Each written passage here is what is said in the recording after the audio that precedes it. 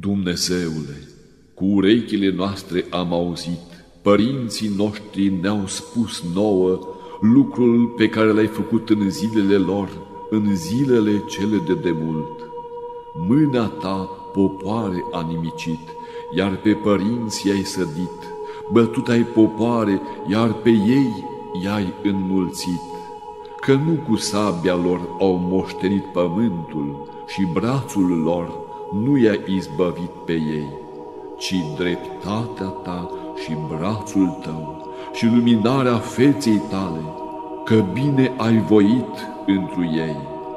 Tu ești însuți împăratul meu și Dumnezeul meu, cel ce poruncești mântuirea lui Iacob. Cu tine pe vrăjmașii noștri îi vom lovi și cu numele tău vom nimici pe cei ce se scoală asupra noastră. Pentru că nu în arcul meu voi nădăjdui și sabia mea nu mă va mântui, că ne-ai izbăvit pe noi de cei ce ne necăjesc pe noi și pe cei ce ne urăsc pe noi i-ai rușinat. Cu Dumnezeu ne vom lăuda toată ziua și numele Tău îl vom lăuda în veac. Iar acum ne-ai lepădat și ne-ai rușinat pe noi și nu vei ieși cu oștirile noastre. Întorsu-ne pe noi înapoi de la dușmanii noștri și cei ce ne urăsc pe noi ne-au jefuit. Dat-ne-ai pe noi ca oi de mâncare și într-un neamuri ne-ai risipit. Vândut ai pe poporul tău fără de preț și nu l-ai prețuit când l-ai vândut. Pusu-ne-ai pe noi o cară vecinilor noștri, batjocură și râs celor din prejurul nostru. Pusu-ne-ai pe noi pildă între neamuri, clătinare de cap între popoare.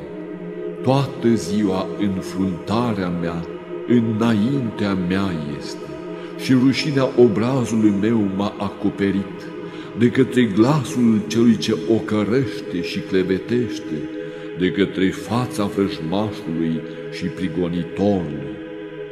Acestea toate au venit peste noi și nu te-am uitat și n-am călcat legământul tău și nu s-a dat înapoi inima noastră, iar pașii noștri nu s-au abătut de la calea ta, că ne-ai smerit pe noi în loc de durere și ne-a acoperit pe noi umbra morții.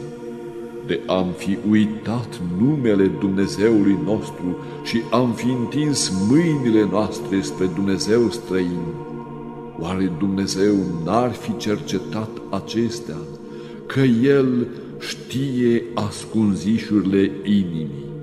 Că pentru tine suntem uciși toată ziua, socotiți am fost ca niște oi de junghiere. Deșteaptă-te! Pentru ce dormi, Doamne? Scoală-te și nu ne lepăda până în sfârșit. Pentru ce întorci fața ta? Uiți de sărăcia noastră și de necazul nostru, că s-a plecat în țărână sufletul nostru, lipitu s-a de pământ pântecele nostru. Scoală-te, Doamne, ajută-ne nouă și ne izbăvește pe noi pentru numele Tău.